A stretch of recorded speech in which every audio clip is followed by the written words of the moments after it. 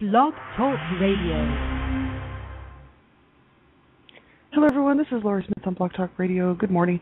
It is 6 o'clock here in the morning, Friday morning, September the 2nd. I'm glad to be here. This is One Child Abuse Survivor to Another. We're on for 30 minutes. It's a live internet streaming radio broadcast from blogtalkradio.com. And the chat room's open. I did pop the link into there to what we're talking about. And I'm looking at Robert Berney's web pages. Robert Berney is a codependence therapist. He's a grief counselor. He's an author. He's written a book called Codependence, The Dance of Wounded Souls. And he's a spiritual teacher. He's written a whole lot of stuff here on his website, www.joy2meu.com. We've been looking at this for a few months now, at least, well, it's getting close to 3 months probably now. He's got a lot of information there about codependency and what is codependence and codependent behaviors, as well as inner child work, relationship stuff. Lots and lots of good information. Hopefully you guys are getting something out of this. I know I am. And so I appreciate everybody who's tuning into my shows and going along this journey with me. And this is my healing journey here in the morning, One Child Abuse Survivor to Another. And I'm just working through things as I go, and it just allows me, this half hour in the morning to work through stuff sort of in a manageable chunk, where I can just take a look at it and sort of process what I need to process, feel what I need to feel. I'm going to be doing that anyway, regardless whether I do the show. I thought, well, I'll just share my experience with other people, and that way, hopefully, it will be helpful for people who maybe on their healing journey who don't have anybody to validate their experience or anybody that's really, or whether they feel they can trust to talk to or just to listen to. So, hopefully it's helping somebody. I appreciate it. I'm not a counselor or a therapist. I'm just a private citizen paying to do these shows. And so you have to listen to these shows and any of my shows and all of my shows at your own discretion. I'm talking about abuse, and abuse is a sensitive subject, and I just tell it like it is. I don't sugarcoat it or try to make it look pretty or anything like that, or acceptable or anything like that. Abuse is not acceptable. That's just the whole issue. And so, I just tell it like it is. So you have to listen at your own discretion to all of my shows. And if you're under the age of 18, I just ask that you have permission to listen to my shows. There's a lot of adult content on my shows, and I think that young people under the age of 18, you should be protected at all times, and you need to have somebody like an adult listen to the show with you, and that way they can help you decide whether or not it's age appropriate, okay for you to listen to it. So thanks everybody. We'll get right into this. I'm looking at inner child healing work on Robert Berney's web pages, and this is another portion of the inner child healing, and we might have gone through it, but there's some things on here that I kind of want to retouch on. It just, there was quite a few pages with the inner child healing work if you go to a site index, and I was working down through them in order. So that's why I don't think that we went through this. I think we went through another page that was kind of similar, but I don't think it was actually this one. I don't recognize all of it, you know what I mean? So if it's sort of the next in line in the inner healing process of recovery. And so I think there's a few more pages after this. So I was working down in chronological order, just as if I was reading a book or something from him. So I just thought we'd pick up here, but yesterday we were looking at codependent behaviors versus counter-dependent behaviors, and that was just a short little article, but it was really interesting because I recognized a lot of stuff in that I do behaviorally that I need to work on. So this is called Inner Child Healing, the Process of Processing, and that's from Joy to Me and You, and that's www.joy, Joy, the number 2, mu.com/processing, processing, processing.html. And that's where I'm getting this information. I'm just reading through here, and hopefully you're getting something out of this too.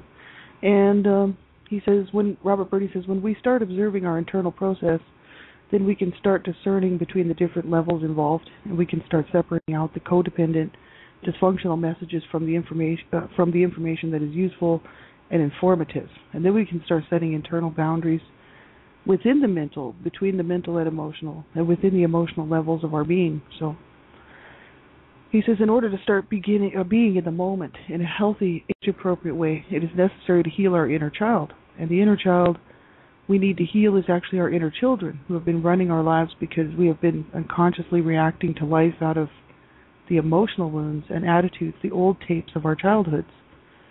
And so he says we need to discern between different ages of the child, between different emotional wounds in order to see our own inner process more clearly. And once we start having boundaries within the mental and between the mental and emotional, then we can also start having boundaries within the emotional level of our being. So we can start determining the roots of our patterns, the causes of our emotional wounds, and we can start getting in touch with the 5-year-old who feels so much shame, with the 14-year-old who is rebelling by self-destructing, with the romantic within who wants to believe in fairy tales, etc. And the purpose of the inner child healing process, the codependency recovery process, is to learn how to change our relationships into healthier, more fulfilling, and happier experiences. And the goal is to learn how to stop empowering the past so that we can relax and enjoy life today. So the goal is to learn to be loving and kind to ourselves so that we can manifest love into the world. And in order to do these things, it is vital to start eliminating the toxic shame that has been dictating the human experience. As we learn to eliminate that shame for our internal process, we can stop projecting it onto other wounded souls. So this is really quite interesting. I think, this is exactly where it's at.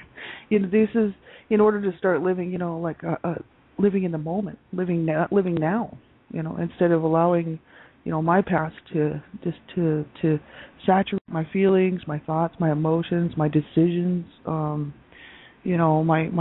conscious mind, my unconscious mind, my subconscious mind. Like, it's important to work on this stuff. That's basically exactly what I'm doing. I started working on my healing journey pretty well about April 2007, and it's been over 4 years, and it's taken me a while to go through this stuff. Certainly, it doesn't happen overnight, and but I'm in a lot better place now than I ever was.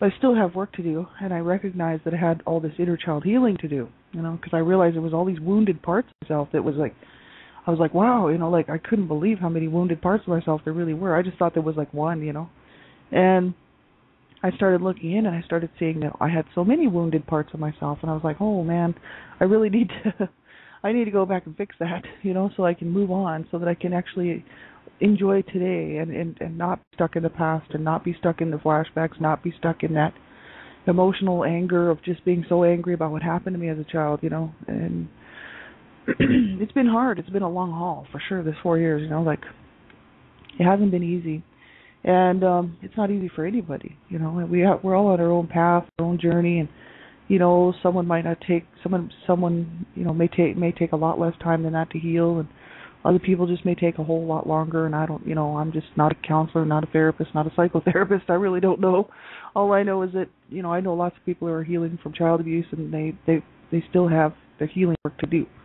And they're still on a journey, right? And so now just keep going, just one piece at a time, one little bit at a time. And I find, I'm not an overly joyous person anyway. I've never been the type to just exude joy. And I think it is from my upbringing. I'm sure of it. I wasn't brought up to exude joy, and it wasn't welcomed in our home. It was just shut down immediately. If you started showing any signs of being happy, it was shut down. Somebody was going to shut it down, whether it was a parent or one of my siblings. So basically, we just were trained just to be morose and kind of, cocky and have, this. I just learned from the best, my parents. And so I'm not the type to be showing exuberant amounts of joy anyway. But I do like to smile, and I like to have a good time, and I find joy a deeper experience than on the outside. Like when I'm experiencing joy, maybe somebody else wouldn't recognize it on me because I'm not jumping around and, flailing my arms and singing songs and stuff. Like when I'm experiencing joy, it's so much more on a deeper spiritual level. Somebody else might even realize that I'm experiencing joy. So that's the thing.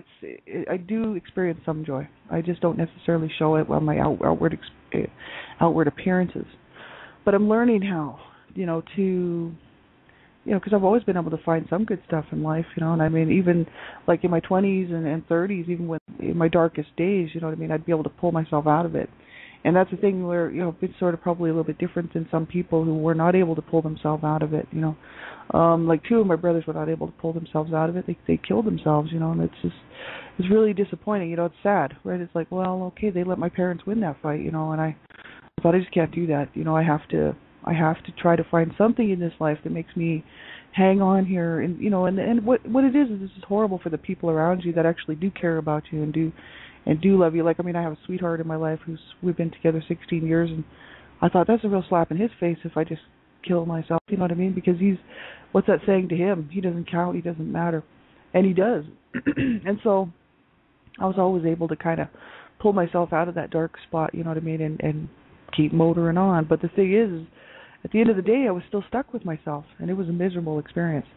Because at the end of the day, I was sitting on the couch, I was like, oh man, I am still stuck in this situation of the knowledge and the feelings of hatred and anger and rage for what happened to me as a child and what happened to my family, and that my family's still so dysfunctional. I can't even have a relationship with them on any level. And that's always disappointing because there's a few of us left, and the ones that are left, I cut them off. I'm like, that's it. At the end of the day, it's hard, right? But what I decided to do was start changing the way that I feel. And I thought the only way I'm going to be able to get through this, I can't change the past, and I certainly can't change what happened to me, but what I can do is change the way that I feel about myself. I don't even think I'll be able to ever change the way I feel about the abuse. I really don't. It was not okay. See, if I go ahead and say, oh, well, it's okay, and excuse it away, to me, that's just agreeing with that abuse is okay. And I just can't do that, on any level, because that's just incredibly wrong. And so for me, I have to be able to put everything in its place. And so that's why I'm working through, my inner child healing work, working through my own, just my own process. Because I thought I can't just excuse it away. I can't be in denial. So I'm going to have to actually change the way I feel about myself and, learn that the past is the past. They're not hurting me now. This is all from the past. And eventually, hopefully, have a balance in there, where I can spend more time in the moment, more time in enjoying myself, more time just living life, instead of more time in this past pain. And so that's where I've actually made a lot of progress in that. And it's just because I just, every day do a little bit of work, do a little bit of reading, do a little bit of thinking, do a little bit of writing, whatever I'm doing. It does help. It does make a difference. And this is my talk, my talk therapy. I mean, this is what I'm doing here in the morning. So this definitely helps me out a lot. It's just a process, right? So we have to just figure out, all of us are different. So we're all going to need different things. You know what I mean? But we have to figure out what it is that we need, and then allow ourselves to do it. Allow ourselves to get help. I would never suggest self-help for everybody, right? I mean, if you have to know yourself that you can do self-help, right? And there's a really cool workbook. I've mentioned it on here many times, and that's many of you may have already heard of it, but that's the ASCA Survivor to Thriver workbook manual from the Adult Survivors of Child Abuse, a Morris Center program, and that's ASCA. That's www.ascasupport.org. ASCAsupport.org. That's Survivor to Thriver manual, and that's a great workbook. The first 34, 35 pages are safety first. And if you read even just the 34, 35 pages of safety first, you'll be able to see whether or not you really are okay to do a self-help healing journey without hurting yourself or hurting someone else or spiraling downward, backward in your healing journey, which you don't want to do. Nobody does. So I read through there a long time ago, and I realized, I'm perfectly fine to do my healing journey on my own. But not everybody is, and there's no shame in that. There's just absolutely no shame in that. Some people would prefer to do, to have a counselor. Some people would prefer to have a therapist. Whatever you do, we certainly need to allow ourselves to get help. Because I made a sort of a promise to myself, and way back when I started my healing journey, I said, if I can't do this, and I come to a place where I can't do it, then I'm going to get professional help. And that's a huge thing for me because I don't trust those people. I really don't. So I don't really trust very many people, but especially them, letting somebody get that close to my head and that close to myself. It's I don't know. But I thought, hey, I don't want to end up like my brothers. I don't want to kill myself. I really don't. And I thought if I end up, somewhere down in my process, unable to cope and unable to deal with things, I made a promise to myself at the very beginning, and I'm really good about keeping promises as far as that type of stuff goes, because I'm just stubborn, right? So I said if I have to, I'll get professional help. I will not allow myself to spiral downward at all. So we really have to be our own best advocate. We really do, especially growing up abused. It's not like we had any help. Many times, many of us who were abused as children didn't have any help, and there was nobody there that nobody's there to help, nobody's there to care, and nobody there to make sure we were getting our needs met. And so we have to do that for ourselves as adults, and we have to learn how to do it. This is my process, right? I've been trying to do this for years, and I'm still working on it. And people would say, well, it's easy. All you have to do is this, this, and this. Well, it's easy for some people, but it's really not easy for me. You know what I mean? Because it's changing a whole lifestyle of behaviors and habits that I've been doing for so long that really I'm comfortable in, And it seems like, but are they good for me? Not necessarily, right? So this is the thing, right? Sometimes we have to really be our own best advocate and take care of ourselves, right?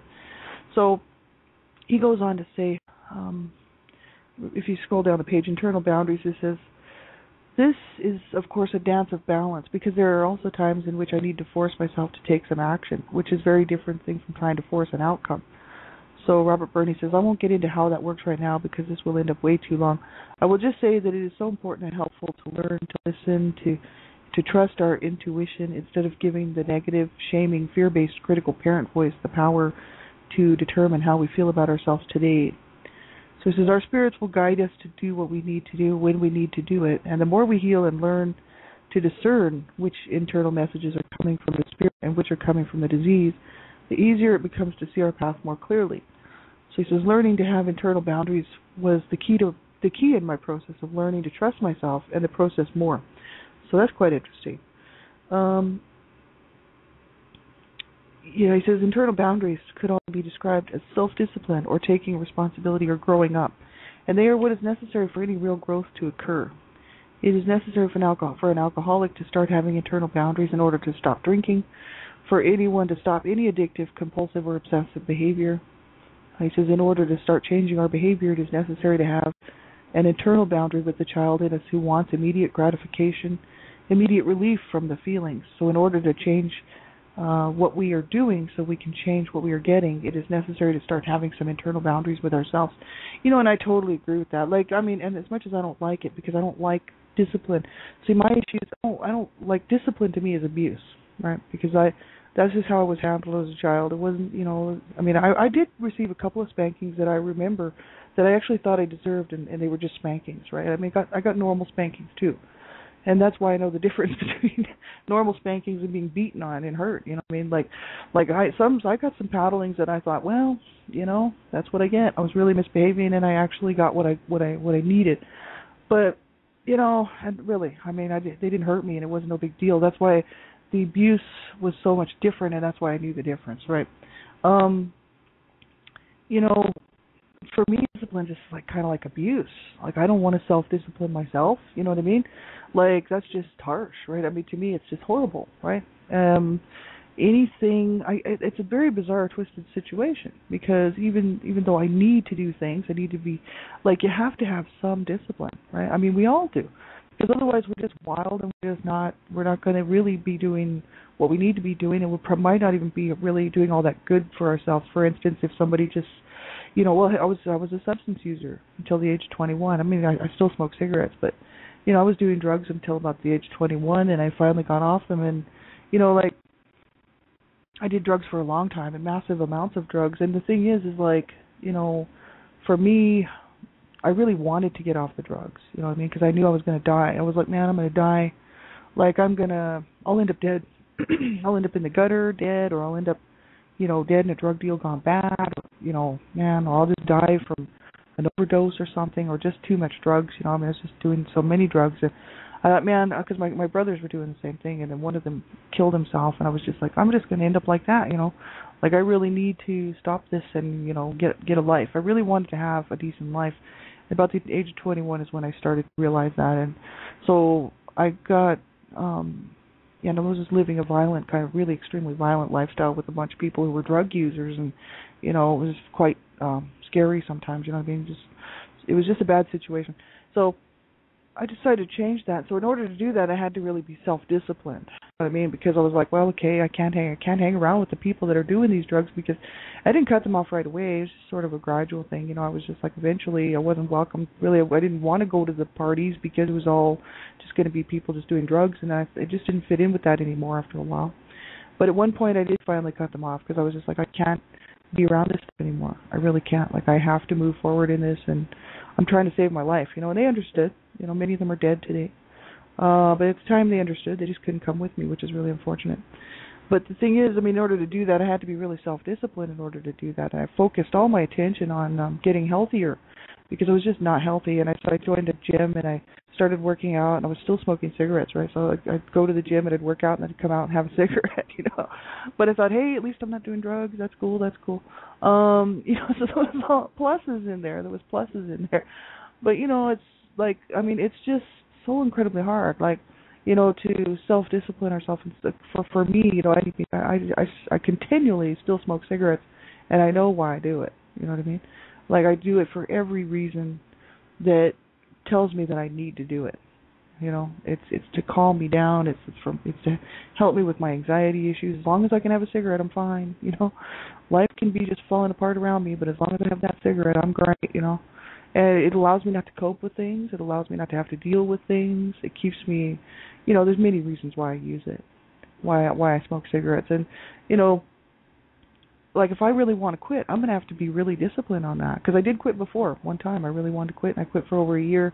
And I proved myself I could do it and stay not smoking for a whole year and about 2 months. And, I started up again, and which was really stupid because, it's just like an alcoholic. It's the same thing. It's like, once you stop, you have to set these boundaries so firm, that just says, no, I will not do that again. You know what I mean? Ever. So, I figured, well, the next time I quit, I'll have to do that because I don't want to keep bouncing back and forth like a yo-yo. It's too hard. And so, but it's hard to discipline ourselves, because I don't like being hard. I don't like being hard on myself. I really don't. And that's why I will give myself every excuse in the book. I'm real easily excuse. I've always been able to do it. It's because I wasn't treated right as a child, and so I'm like, what? Cut me some frickin' slack. You know what I mean? But in the meantime, I kind of lose out because I don't self-discipline myself, and I'll let things go, and I'll just it's real easy for me to just let stuff go because that's how I grew up, just letting everything go, losing everything, just letting things go. Right? That was my parents. That's what they did, and so they just showed us how to do that. And so, for me, I don't want to hear anything about it because I'm like, look, I've already had enough garbage in my life, I don't need somebody passing this garbage off on me, but what I really do need is boot camp, and because this wouldn't be coming at a situation like my parents. This is not coming from an abusive situation, especially my mom and my dad, right? These people would be coming at me it would be a self-improvement.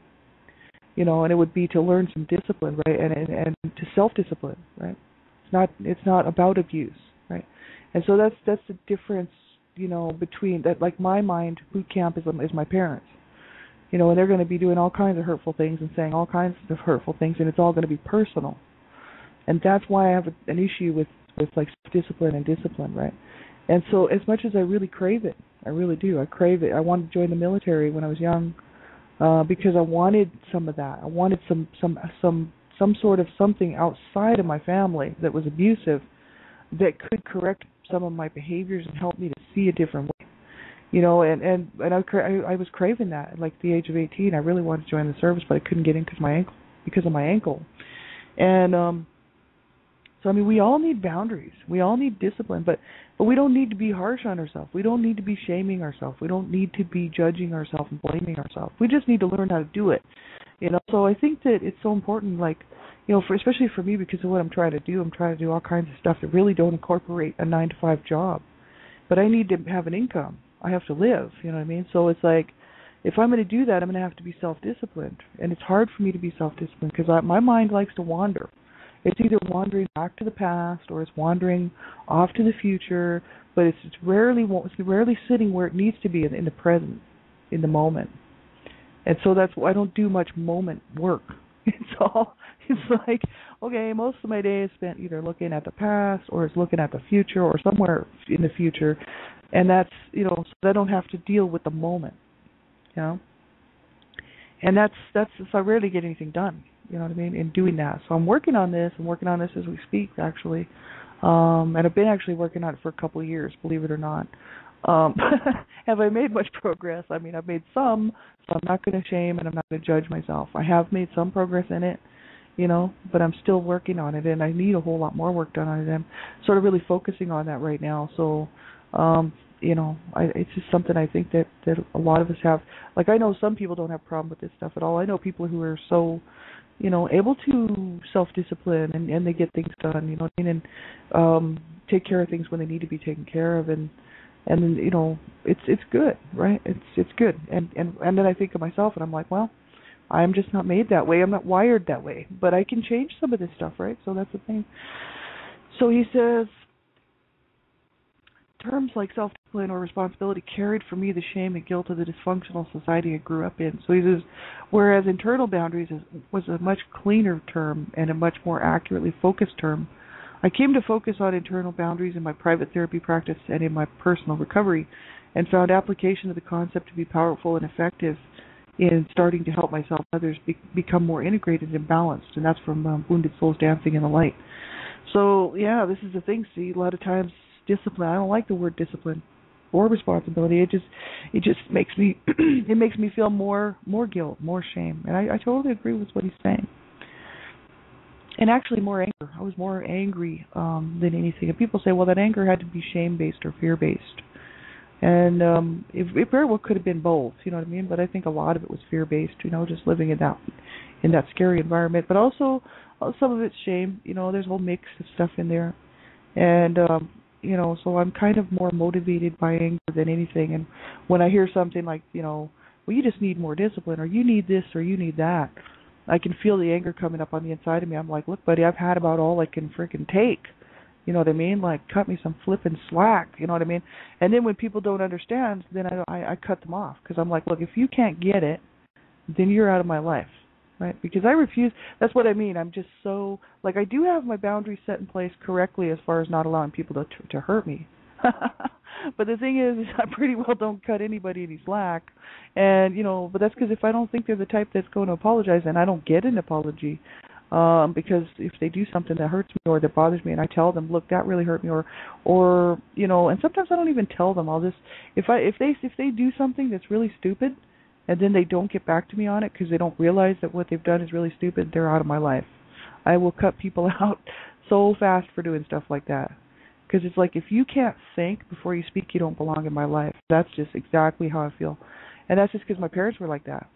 My mother calling me a whore and a slut, and slapping me around, spitting in my face, She didn't care. She didn't care what she was doing to me, and I mean, that's just that's just one day. I mean, I'm just kind of, whenever I say that, I have said that quite a bit on this show, but actually that was just one day. That doesn't include the myriad of garbage that she put on me over a period of years. And she didn't care what she was doing to me. So see, if somebody doesn't care enough to think about what they're saying to me before they say it, and they don't apologize for it, I'm not even going to ask for an apology sometimes. People just say the stupidest things to me, and if they don't get back to me on it and say, wow, that was really dumb, I'm really sorry, how about let's approach this way, they're out of my life really fast.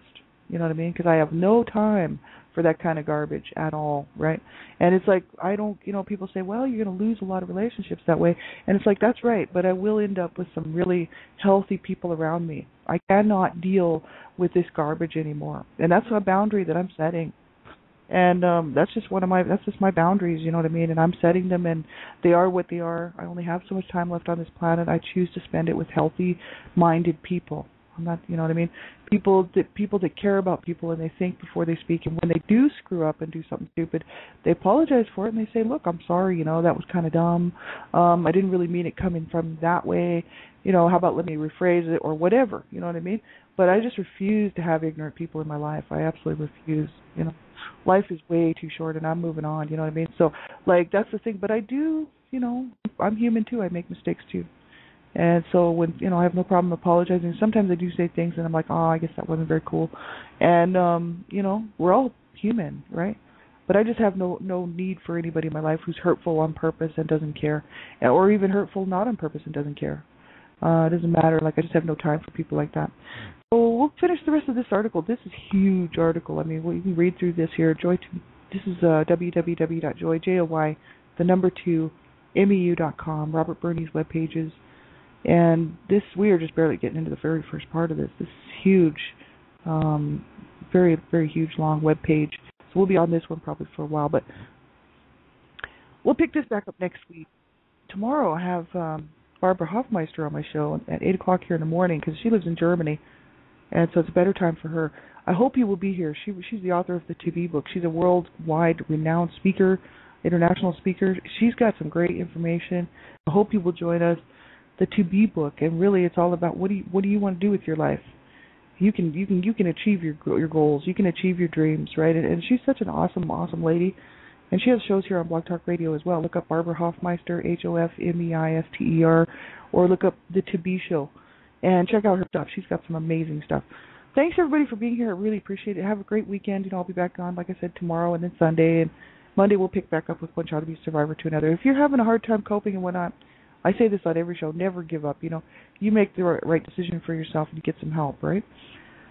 Whatever kind of help that is, calling a crisis line, whatever you have to do. But you make sure that you do it, you stick around, because we certainly deserve so much better, right? But we won't get it if we don't stick around, and we won't get it if we don't work on it ourselves, to make sure that we do get what we need, right?